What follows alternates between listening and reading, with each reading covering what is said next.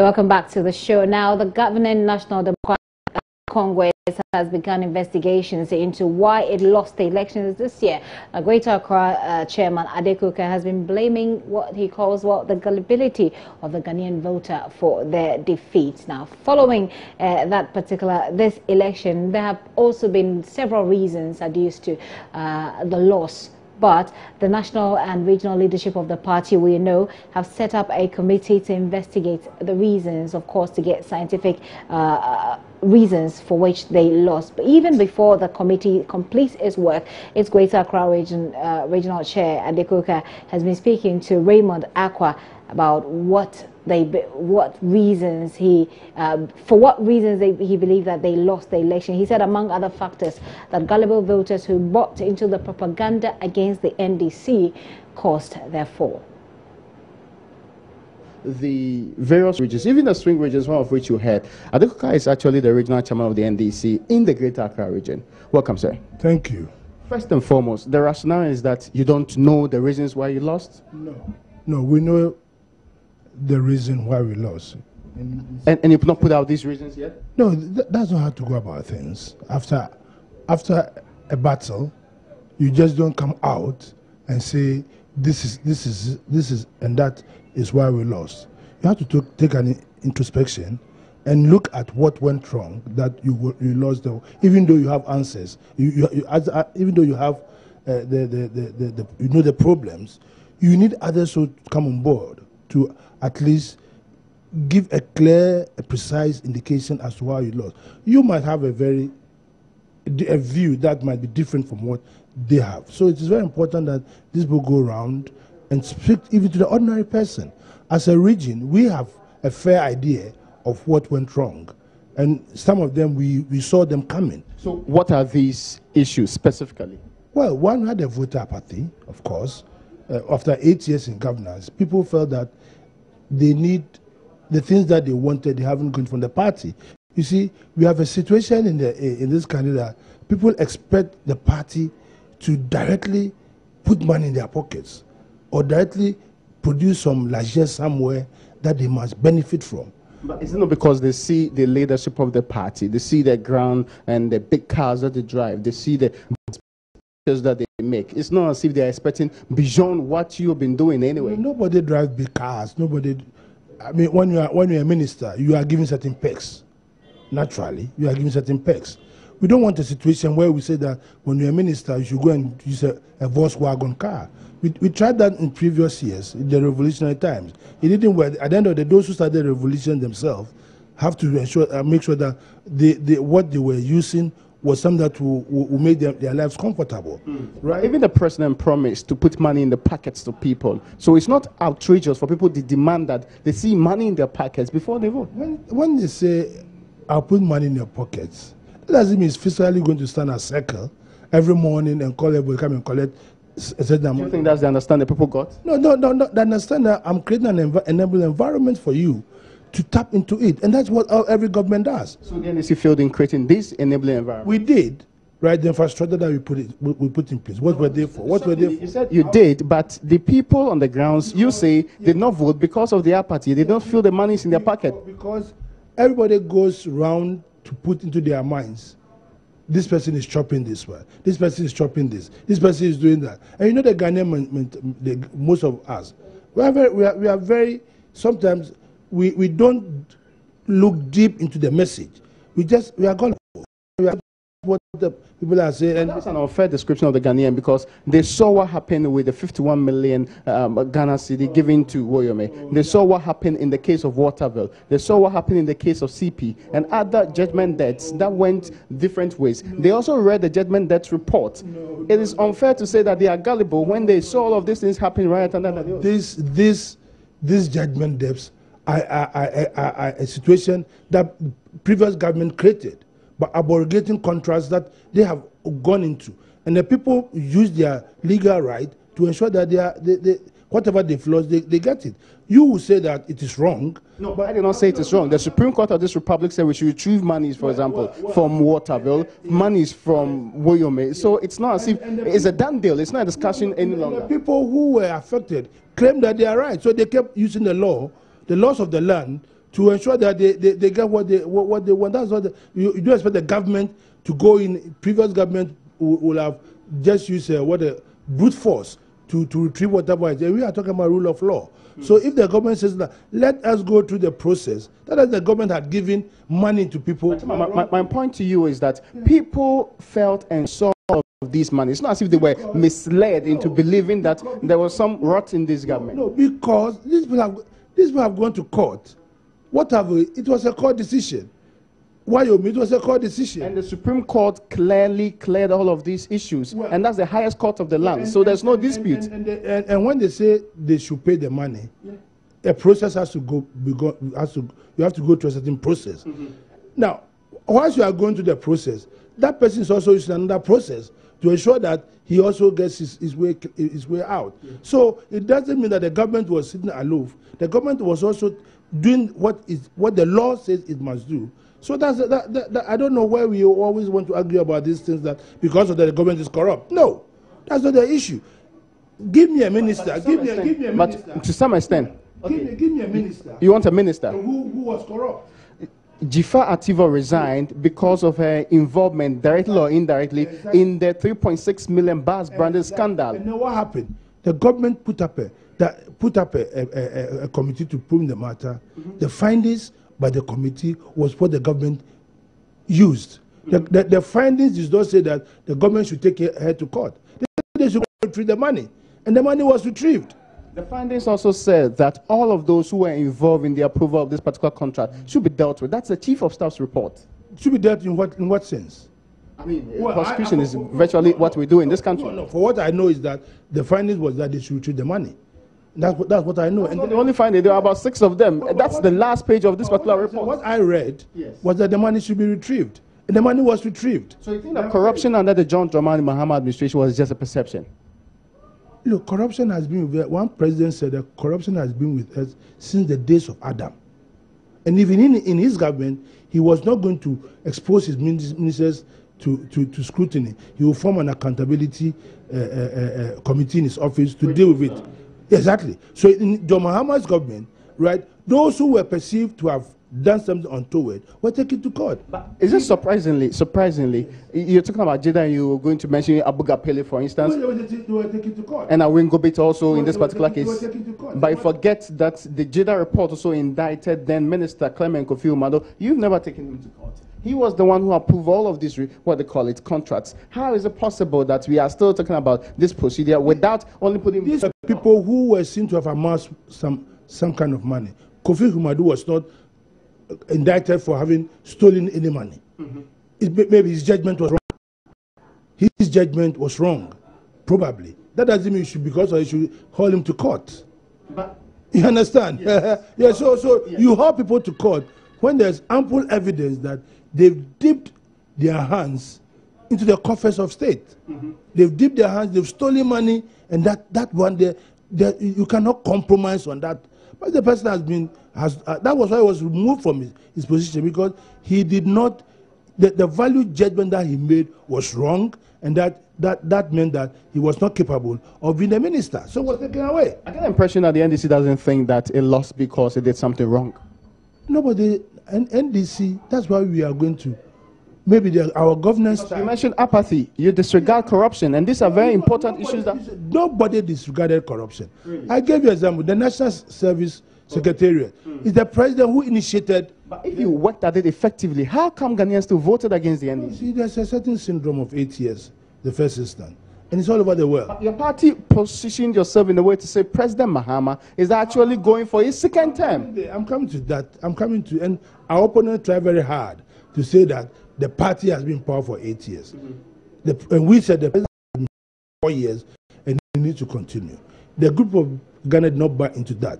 But what I'm trying to say is that we did the things that will position this country going forward. And everybody everywhere is saying that, look, the president did well. The president brought a huge infrastructure development to this country. At what cost? That's what the people are also asking anyway. The cost is that, you see, I keep going back to the days of Kwame Nkrumah. When Kwame Nkrumah was building the Akosombo Dam, when Kwame Nkrumah was doing the Temahabo, when Kwame was doing the motorway, we said it was expensive. Today, Today, as we sit here, we rely on those things. So at what stage will you say that something is, the cost is high? The cost is in the future. Because what we are doing now is to ensure that the future generation will come and have a situation where this country will not be crumbling. Okay, I get your point. So there's a committee that's going to investigate what you tell me you already know. How is that possible? In my region, at least, like I said earlier on, we have a fair idea. The fair idea that has probably might be different from what Eastern region has. Okay. Or Northern region has. Mm-hmm. So it's very important that they go out. When they come to us, we will tell them our idea of what went wrong.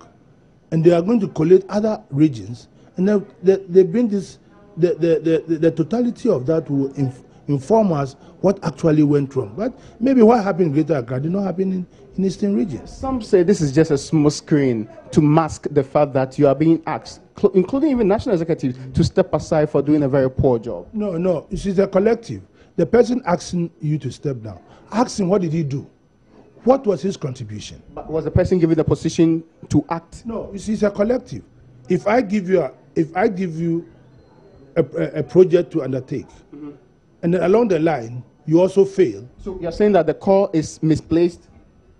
It's totally misplaced. How? It's because it's a collective. Elsewhere, we saw Cameron and co resign after losing elections. What's the difficulty with the Ghanaian politician when you are being called upon to step aside after showing a very poor performance? It's not the poor. It was not the. Look at the figures. It was that our people did not come out to vote. It is not that there was poor performance, but our people did not come out to vote because of what I told you. Because I told you earlier on that there were certain grievances among our people. Like I said earlier, people will feel that, oh, I've been in the party for 8 years. I've been in the party for 15 years. I've been in the party for 20 years. I haven't even gotten a pin. But we keep telling you that if you don't get a pin, maybe your grandchildren, the longer your party stays in power, the more advantage you get by getting what you think you haven't gotten. But if people are not prepared to wait. This point you've made before, but I'm just wondering why you're still saying that just because probably you think that people who are calling on you to resign did not contribute properly, you did not, as leaders, cannot step aside because what's the difficulty in stepping aside? Why should we step aside? And I'm told it's a collective. So why should we step aside? We have a mandate to fulfill. Our mandate, when the end of the mandate comes, people have got every reason to vote whoever they want to vote into power to continue the NDC agenda. Would it not be more proper if you stepped aside than an independent team set up an independent committee to look into the activities of the party in general? In this particular case, the guys who led the defeat are the ones who are setting up committees. How prudent is this decision? What is wrong about those who are they not independent? They're independent, Professor. I agree. The people may be independent, but the symbolic perception of them being independent also comes from a very independent and new team that put them together. We are members of the party, yes, right? And then which other independent team from the party will come and put them up? It's the same party structure that will put them up. We have the party, the East National Executive, and the Council of Elders have put up an independent team to go, because that is why. But the argument is that you failed. You as leadership at the highest level, national, regional, you failed. We haven't failed. This is a perception. We haven't failed. And now I'm telling you that governance. It's not perception outside of a party. Your own party members are the one accusing you. No, nobody's accusing anybody. I haven't said anybody accusing us that we have failed. Okay, let me give you an example. There's a group an accountability group led by Nick Papo Samuado and co.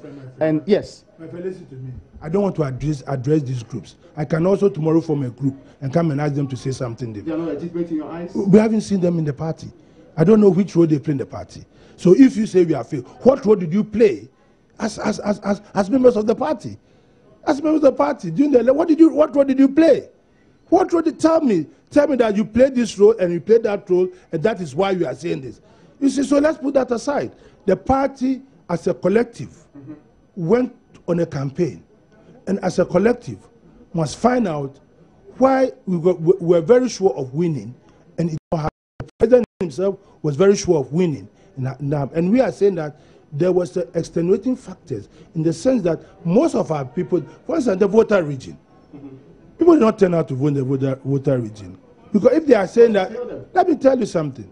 How do you say, in my perception, I would say that, look, we brought you the university, we brought you the Eastern Corridor, we brought you the youth schools. We brought you this, but the people are saying now what they want a market. So that's the difference. So if they're in their eyes, you have built a Kumasi market, and then you have not been able to build a whole market. For that, they are going to punish you for that. It's what the way they are thinking. So that's why we said that we are going to find out whether what we are doing for the people, our members, whether they were appreciative or not. So people have different views of how they want to go and vote.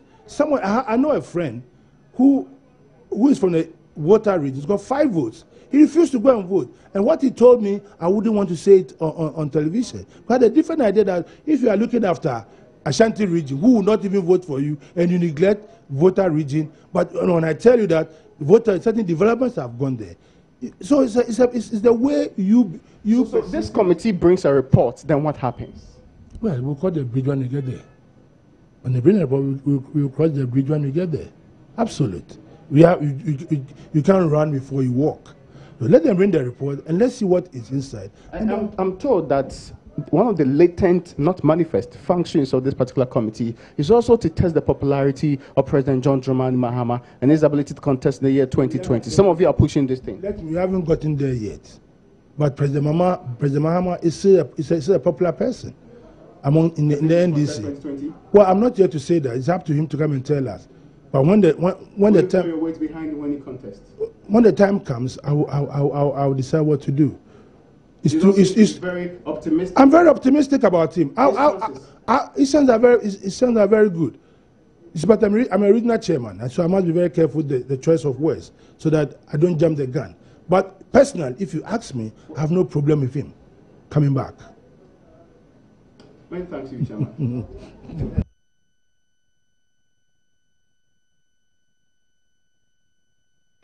That is the Greater Accra chairperson for the NDC, Ade Coker, there speaking with Raymond Aqua. Now, he's been talking about what worked for them, what perhaps didn't work for them, was the focus of the discussion. I've got on the telephone lines with me now Dr. Evans Agwe-Dako, who is senior lecturer at the University of Ghana's Department of Political Science. Thank you very much, sir, for your time.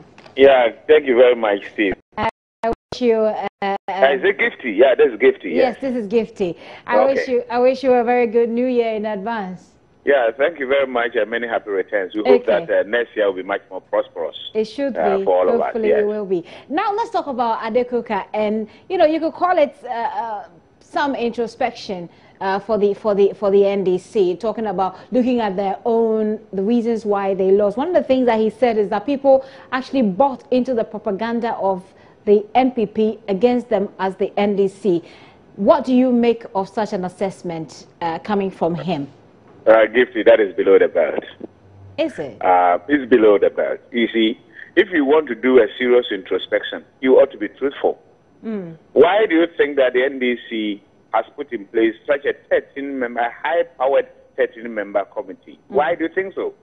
That if they can just, sweep their defeat under the carpet, under this, what I call a frivolous, explanation. You see, you need to be serious. Introspections ought to be grounded in empirical studies. Right. And you need to be truthful to yourself. You see, we are actually going into a very dangerous concept. I mean, not a very serious concept. I mean, a contest. Very competitive. This year's election has been. The media was there. The political parties seeking to actually control the levers of power in this country, levers of government in this country. Don't forget that issues of economy was very critical. Right. The people were very much interested in the jobs. They were very much interested in policy slippages. How do we sustain our democracy, and how do we promote good governance, among others? Are we going to look at leaders who exhibit serious trappings of insolence and arrogance, or we are interested in leaders who will come and serve? Are we interested in people who promote the public good, or what we normally say, the general well, for instance? So it's not just about propaganda. Of course, you and I, Gifty, you and I are utility maximizers. Who doesn't want promises? Every human being worth his or her salt is interested in maximizing satisfaction and minimizing pain. Even when it is just mere words? No, but words do matter. That is what Obama said in 2008. Words matter. I mean, why would the Bible say that out of the abundance of the heart the mouth speaketh? If words do not matter, words matter. So what you need to indicate your intentions. You realize that the NDC was out there demonstrating that, look, we have performed. This is our track record. We've delivered on a certain key indicators, infrastructure among others. Others were also saying that, look, yes, every government has done infrastructure. Infrastructure is a fundamental premise that we all build upon. But let's look at other fundamentals. What is the dignity of the average Ghanaian? What is your level of, standard of living, for instance? What are the utilities that you have to pay, the bills among others? We want to give you hope. And don't forget that Martin Luther King Jr. once said that life is built on hope. Otherwise, you will not wake up at dawn and come and sit where you sit and be able to, because at the end of the day, you hope that your life will be better. So basically, you think that if he says that, then he's perhaps not being truthful to... At all. At all. And you see, when you want to do diagnosis, ask any serious medical doctor, the diagnosis must be right for the prescriptions to be right. So if you engage in a prescription or diagnosis which are ill-informed, perhaps, and which are not really grounded on fact, the tendency is that your prescriptions will also be wrong. And that is why you do all kinds of try and error. So in serious countries, have you observed that these days in any serious hospital, before they even give you paracetamol, they want to be sure what is wrong with you. So that what they are saying is that the interventions ought to be right. And once the interventions are right, the issues are actually resolved. And if you look at it, defeats the whole purpose of the committee that has been put in place. You have a committee which is chaired by somebody, a professor from the Fletcher School of Law and Diplomacy, a very important institution in the United States. Professor Kwesi Botwe. You have very serious academics. You have William Haji, among others. You have seasoned politicians in there. Hudu Yaya and others who have been in the trenches with this political party all these years. You have in there, and all that you are suggesting to us that 5.7 million Ghanaians who voted were all not, you can't credit them with some intelligence, that they would do serious analysis of the problems. But Doc, we've in this country, there have been comments have been passed to the effect that, well, all you have to do is, especially if you go to the rural areas, is to, provide some bags of rice and provide, it used to be. Is it that the Ghanaian voter has become, and this has been something, an issue that has come up for discussion, is it that they become more sophisticated? The Ghanaian voter has always been sophisticated, and that is what we need to put on record. Okay. When people are voting, or when the voters, let me put voters in an analogous position as a sovereign consumer in the marketplace. Let the people go to Makola. You see, the one who is in the queue to vote is like somebody who is in Makola to buy. He's in the queue because he has options available to him. And that is why democracy offers opportunities. It's not as if all of us are going to buy, or are going to vote for just one party. We have options, and those options will offer us policy prescriptions and policy options. Of course, there are identity politics. People vote for all sorts of reasons. Some will vote because of appearance, trust me. Some will vote because the person comes from his region. Some will vote on religion or ethnicity. There are some people who are interested in just the tradition. That is what they believe in. There are some people who are going to vote based on track record, among others. Gifty, you are not going to be wishy-washy and say that these people do not know why they are going to vote. Look, there are some villages when you go, they have written on some culverts, no electricity, no vote. If such a person is in the queue to vote. But Doc, is that not a development that's a bit, is that not an interesting development? It didn't used to be like that, wouldn't you say? No, we know democracy is not an event, Gifty. It is not an event, it's a process. And as we build the systems, as we build the structures, as we improve governance, as we make governance more responsible and accountable, as we put pressure on our leaders to deliver. Because don't forget that one thing that we need to know is that no group of people has the right to rule. Right. The divine right theory was discussed and discarded in the 18th century. It's no longer washing. So no group of people at any point in time, people are going to judge you by a number of things. They will use all kinds of criteria to judge your performance. And if at any point in time they decide to vote you into the sunset, you need to be humble enough to admit that position and then do some serious introspection and then repackage your message and come back. Don't forget that the same people, you come back to the same people appealing to them for your votes. Right. So if you are not crediting them with intelligence now, are you going to tell me that in the next 4 years, the people now will be sensible enough to vote for Party A or Party B? Is that what we are suggesting? Well, he didn't say they're not. He didn't say they're not being sensible. What he's saying is that if you look at the trend, I mean, sometimes Ghanaians, some Ghanaians tend to buy into, the propaganda. I mean, of course, what is propaganda? But you know that propaganda works, So it does work, but propaganda is half truth, almost like lies. That is the political concept, propaganda. So it means 5.7 million Ghanaians could not decipher academics, professionals, lawyers, doctors, and all of journalists, farmers, and all. When you go back to Ghanaian and you want to talk to my mother, who has no formal education, please don't go and think that she is totally ignorant of the development of this country. Right. Look, when we are writing our PhDs and we are writing our thesis and we are doing our research, who do we talk to? In most cases, if you are going to do a mass survey, if it's a mass survey, talk to Kwesianka and Co. You go to Aguna Yakrom and talk to totally congenital ignoramus as far as maybe conceptual issues are concerned. But don't think that, and the person gives you all kinds of information. You are able to use that to craft your thesis and your PhD, and you think that the person who gave you that original information for you to craft the thesis is illiterate. He's literate, but in another sense. All right. And so what we need to do as a people is that we need to be serious. Okay. Propaganda works, why not? But it's not everybody who is going to be swayed. You by understand? the propaganda. Look, I have students who are 18 years and 19 years and already in level 300. You cannot say that such a person, 19 years, writing very critical, is a very cogent analysis. The person cannot read in between lines. I tell my students that, look, those who produce the news, or the newsmakers, and those who report them are not always objective. That's a fact of life. But it takes a discerning mind to distill the truth from falsehood. And that is why I think that a good number of our people are seriously discerning.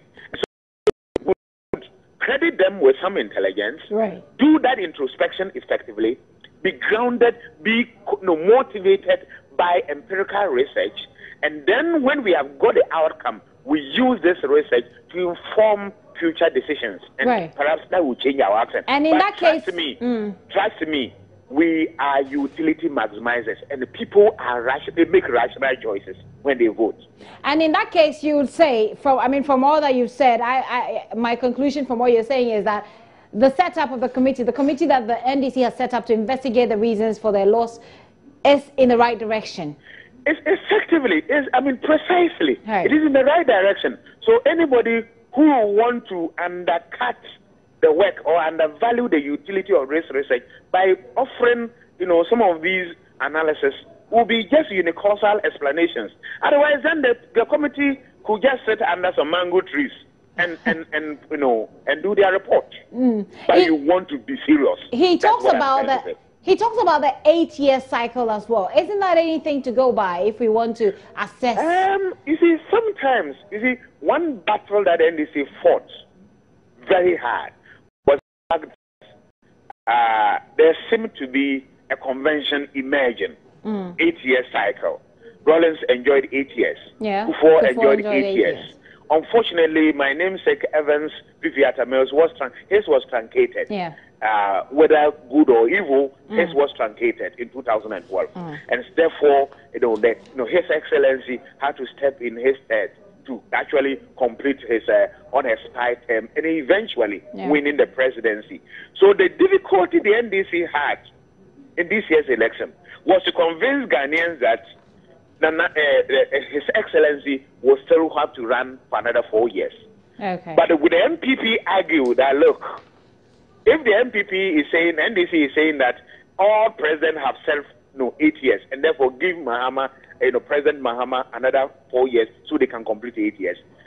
President Mahama is under the umbrella.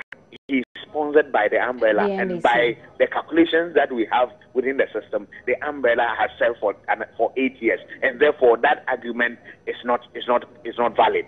That is the MPP was able to counter that effectively, and that's why it. But you see, political in any serious democracy is motivated by either the desire to change or to preserve. Two things. So when you want to change for the better. When you want to change your friends, I don't think that Gifty, you want to change a friend and go for another useless guy. You want to make progress in life, isn't it? So when you want to change for the better. Right. But if you want to preserve, then you see some value in that person for which reason you want to preserve. Right. These are the two major motivations for any decision within the political system. So these are the two reasons for you. These are the basis upon which the people of Ghana voted. Yes, among others, yes. But as I said, some were interested in preservation and others were interested in changing. And as I said, those who really wanted to change, they wanted to see that the change will bring something positive to themselves. Okay. Yes. I say a very big thank you to you, sir. Yeah, I really appreciate your time with us. I hope to see you one of these days, by the way. Thank you very much. That is Dr. Evans Agui Darko, who is Senior Lecturer at the Political Science Department of the University of Ghana, helping us, to subject Ade Coker's